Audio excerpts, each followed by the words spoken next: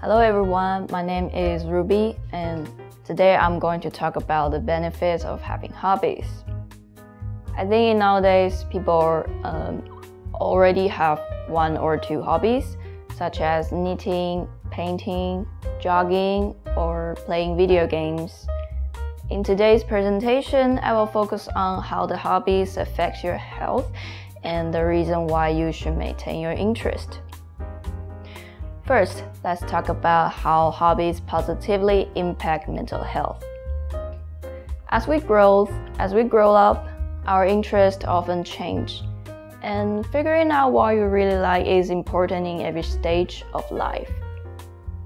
The process of finding interest is also the process of getting to know yourself better, so it's definitely good for your mental well-being.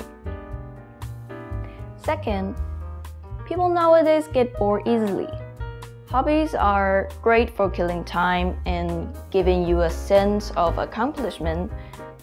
Scheduling your time appropriately around your interest is a good way to avoid boredom.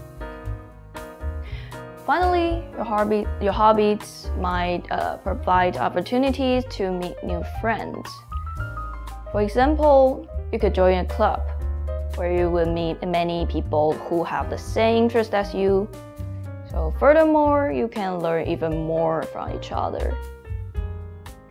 There are many benefits from having hobbies, including physically and psychologically. So if you don't have one, I suggest you should find one.